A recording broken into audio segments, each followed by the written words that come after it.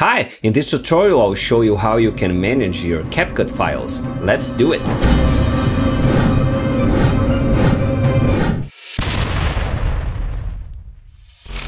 Okay, before you start a new session, you can choose where your session files will go. You just have to click here, and then Settings, and in the Project tab, in the Save To option, you can choose a folder. So you can just click here on this little folder and choose in your system the folder you prefer. And here in the Performance tab, if you use proxy, that are smaller video files that helps your PC to run faster, you can choose your proxy location here, and you can activate or deactivate proxies clicking here. And now you just click on Save, and all your next section's files will be on the specified folder. Okay, but I was not aware of that, and I've been working on a current session for a while now. Where are these files? Okay, just click on the session that you're talking about, and look here in the Details tab.